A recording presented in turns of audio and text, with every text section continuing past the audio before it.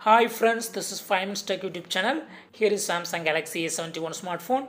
In this video, you will learn how you can edit camera modes on our phone Samsung Galaxy A71. First of all, open camera on our phone Samsung Galaxy A71, and here you are seeing all options. If you want to edit, just click on more button and you will see this pencil symbol. Just click that and just you can track these features into the phone. Just track like this and it will be in the front page of camera.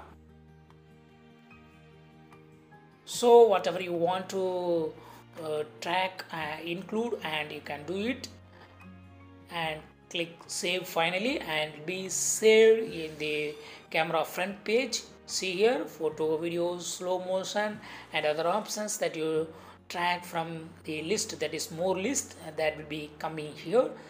So in this way you can easily edit camera mode. That's all friends, thanks for watching, bye.